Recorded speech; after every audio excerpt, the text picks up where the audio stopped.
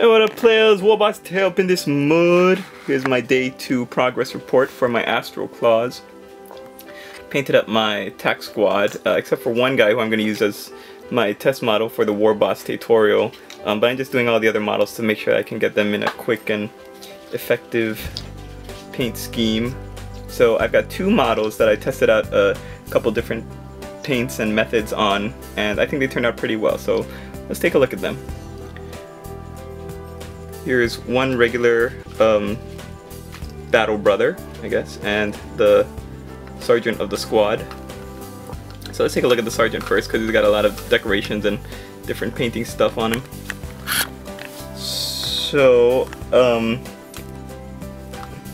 I decided to give him the stubble on his head, the top of his head, and some stubble for his beard. And also when I was painting in, see if we can get a good focus. When I was painting in his eyes and his teeth, a little bit of black got right there, so it looks like he's got a big gap in his front teeth, and I think that's pretty funny and characterful. And I'm just gonna say that even Space Marines sometimes get their teeth knocked out, and I think it's pretty funny. But like the paint, the color scheme for the flesh on his face, I think came out really well. It doesn't look too pink and unrealistic, and I even added in a little bit of a purple wash around where the bionics go into like the bottom of his cheeks and to the back where all the wires and cables plug into his head. So I think he turned out pretty well, his face. What else? I gave him some razor wire for his base, some parchment scrolls. Oh, I didn't add the writing on the parchment scrolls, I gotta do that.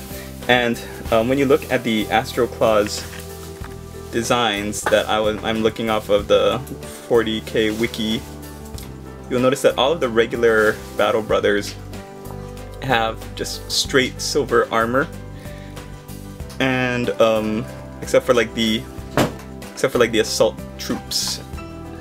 But here, let me show you an example of just a regular battle brother. Astral Claws battle brother is like all silver with like the only mark of color is on the shoulder pad. And I decided I wanted to paint my guys up in kind of like this color scheme. So you've got like blue on the shoulder pads. So these guys are called Centurions from the Tyrant's Legion, and they were in charge of kind of overseeing the human auxiliary troops and serving as examples to them to fight harder and stuff. So I think fluff wise it works.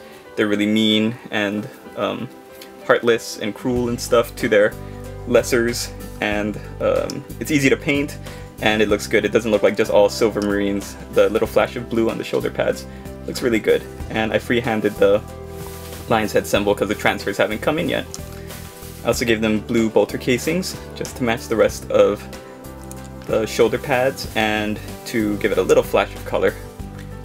So here are my 2 test models. Let me know what you think, and thanks for keeping up with my little mini project. It's not going to be very big. Once the tactical squad and the Terminators are done, then this one will be done. So thanks for following along. Stay tuned for more, and we'll see you in the next one.